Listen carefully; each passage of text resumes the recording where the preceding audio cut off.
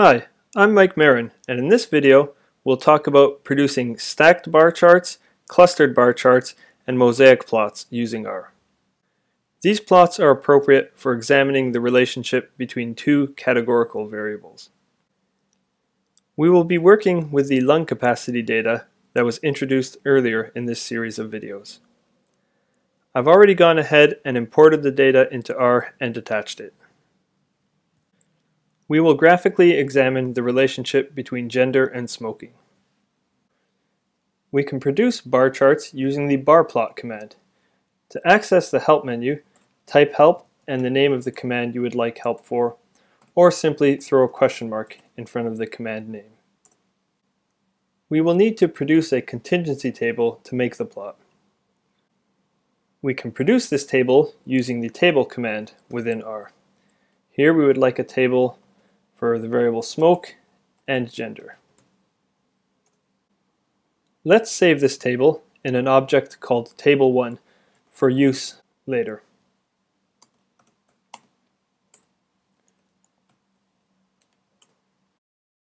Now let's produce the bar plot using this table. You'll notice that R's default is to produce stacked bar charts. We can change these to clustered bar charts by using the beside argument and setting this equal to true. It should be noted that one may wish to express this plot in terms of conditional probabilities. For example, one may wish to express this plot using the probability of smoking given one is female and the probability of not smoking given one is female. This can be achieved by manipulating the values in table 1 to be expressed as conditional probabilities. Next, one may wish to add a legend to the plot. This can be accomplished using the legend.text argument. Setting this equal to true will produce a default legend using the names stored in the object table1. This command may also be used to provide a vector of labels which you wish to appear there rather than the default names.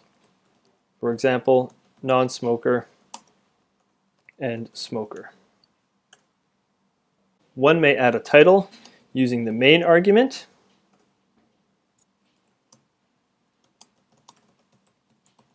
as well as label the x-axis or y-axis using the xlab or ylab arguments. I like to rotate the values on the y-axis by setting the las argument equal to 1. One may also change the color of the bars by using the col argument. Here we'll make one of the bars red and the other blue. A mosaic plot is one more option for examining the relationship between two categorical variables.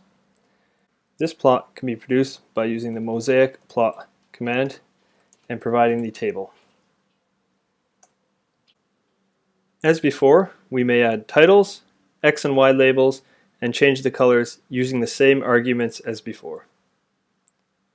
To learn more about customizing these plots, explore the help menu.